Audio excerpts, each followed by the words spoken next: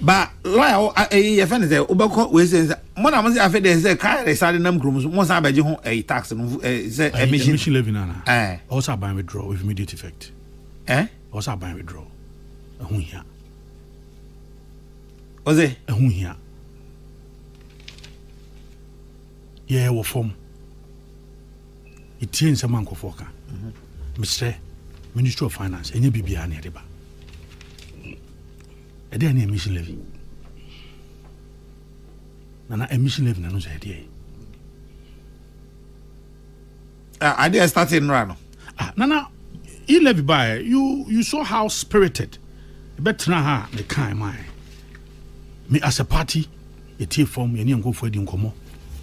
Na bi ho no ma no kwasem ni afina ye wom na baby a ye dru ne ye nya ye gitum say covid any Russia Ukraine won ma ho kire bae eni kwan say ye sade ho kire biem sa to ye Ghana for no so ana we kra no say emission levy say wo hwe sika kra de ba kra na enya de o se de ba kra o se be ye be keka ho nsem hwe so kwa ma no ne baby omo tide eto kasa ebia edisa hydrocarbons yi num no ebeba no dodo na no eya no mbe so mo discourage nkofo a mo use sa cars no they say a cars use petrol ni diesel ma menka ne sa petrol ni diesel no ombe so mo discourage you mo to mo discourage you mo so no they have an environmental omo use electric cars eduko UK electric cars company is booming. Ubedu baby ano, your charging point. In US the same. In Europe the same. If you don't know so more charges such levies now, or more charge now, can discourage you. And no quite the honest some cry chance, sir. Send a be a bit discourage you cross over to car. A diesel and not air petrol. Send a be a bit movie to electric cars.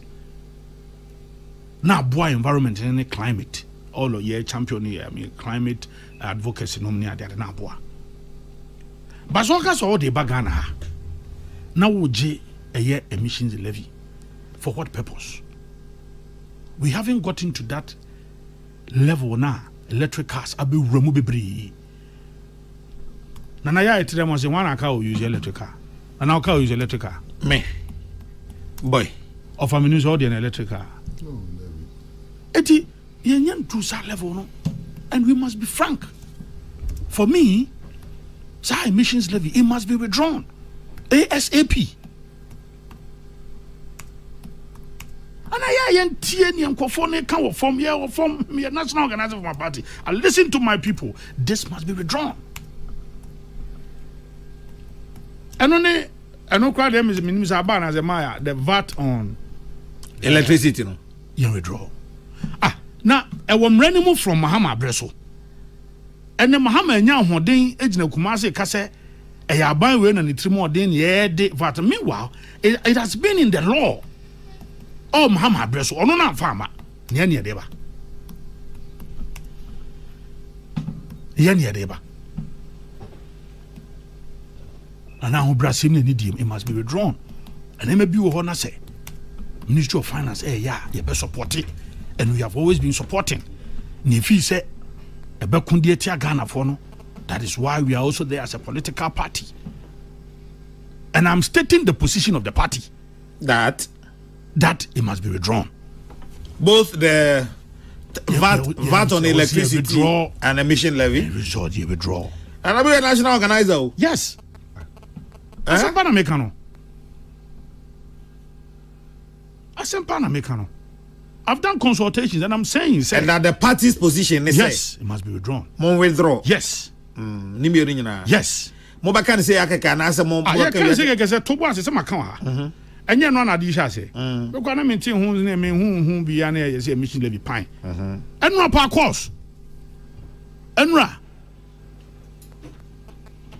course. Messages, WhatsApp messages.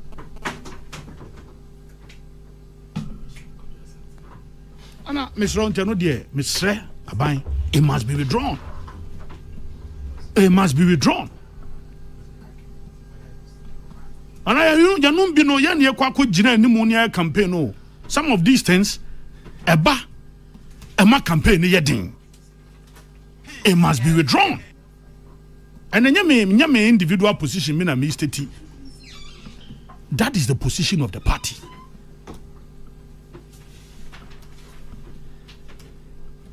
Moi in your course kwame nana enemani bu heba ana Levy medical car defend support ya chechere mu kwase ye town hall meetings ekoko markets echere Levy mu and we were championing it as a party. And Brasem ni dim way it must be withdrawn. The backlash party no ne aban na nya no and yet it must be withdrawn. Anyway, then is his proposal nana any money be hona say ba say eno e ba ye ma hu say GPRT fo so akasa so mo so ba tutu omo first yeah na how do we no me ba me kan emissions levy na me say wura hobi say omo so no akasa say omo so ba tutu first mo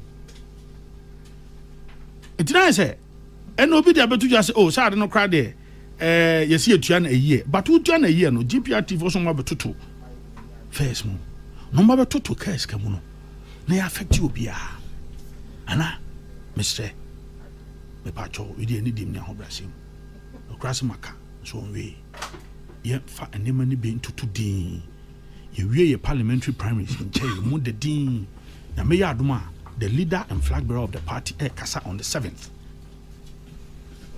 I'm not sure say party we know see responded to and generally Nkofo kasetia enye NDC for na kasetia o enye LPG for na kasetia o NPP for Nkofo kasetia and the calls have received na enti mo aban no mo party no mo na mo de ne ba enti mo ne no ngita na make us so many times you can finance ministry me can Levy ba we spoke about stakeholder engagement you can DEPP the domestic debt exchange program you can spoke about this engagement. So if you have a major group like GPRTU Addo be affect you more now o the buy na that same day no grant interview say omo kra no omo nshada nya aware of this and that omo so be to omo first man meaning say ya stakeholder engagement ni some so buy no sa na motie oh nana man kase me come asem na o di bia account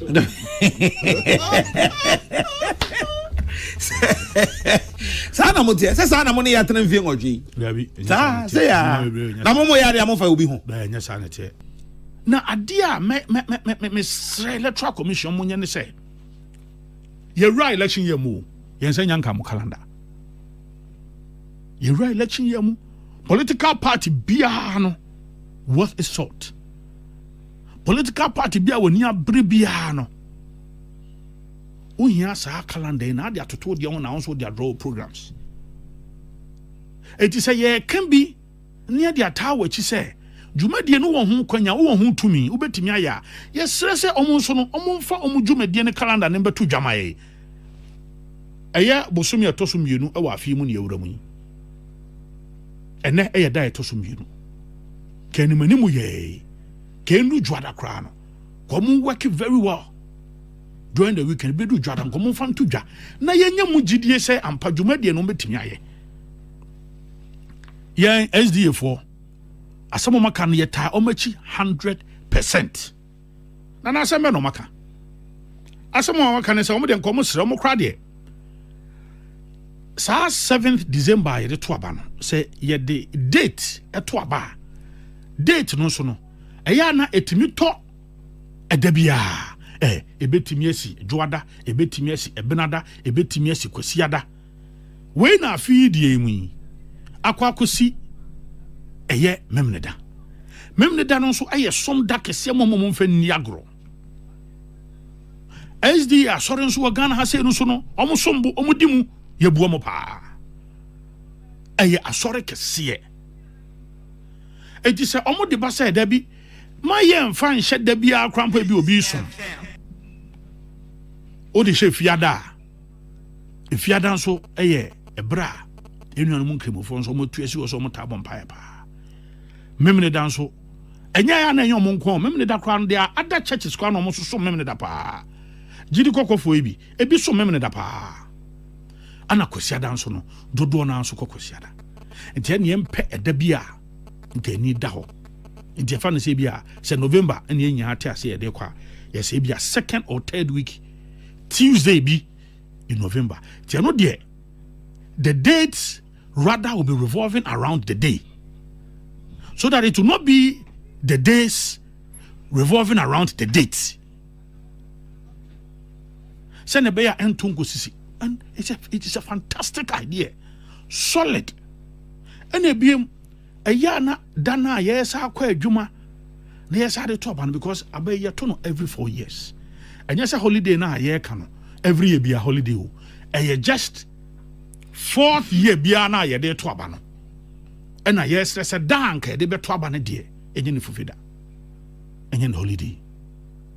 Na obi enya ho. Uya wakofie boko tension bi anim.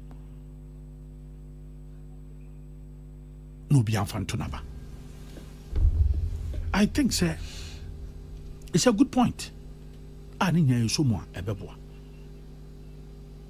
Masati NDC focus on mokans. Oh, na isi kra no on focusing on delivering free, fair, transparent elections. Na it appears elections bi a waye bia no nya free fair. Anana Asempa no. Anadwuma na Asempa no. And niame ya ema roko ne say even former President Mahama so can be. Nana 2020 elections. It is one of the best elections electoral commissioner conduct. And I do know why. Under extremely difficult circumstances. Not COVID war. If I be crossing elections are postponed because of emergency and declare state of emergency. Me and Twabano. Extremely difficult circumstances. COVID war has said nipa extra monka. But share and near my electoral commission do go kwemu. Am I yet to Abama will be on one can?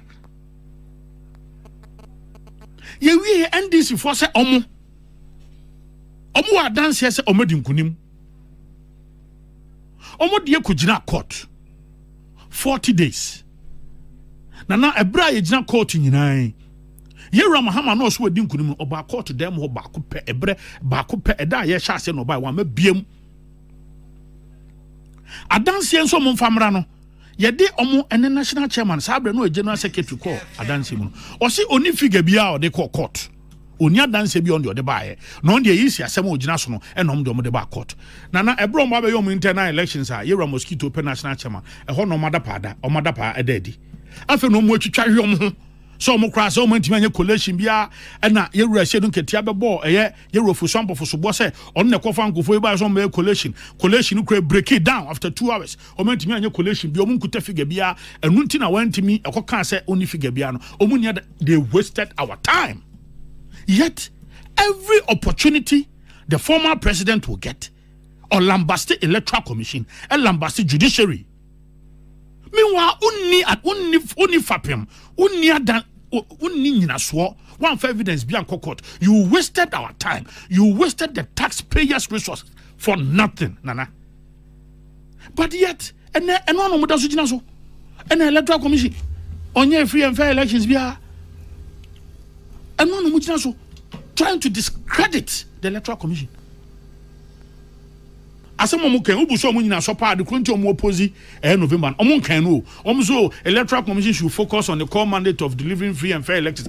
One is Electoral Commission no then almost district assembly elections and answer no look district assembly elections be amena na mehu nana you have been a journalist all your season ba could be quite near bunu tot ya the bad 3 weeks na top and na refi yera for a journal beso and yera ye mame Charlotte Sabreso Yebubunu the boo had 3 weeks in the top year.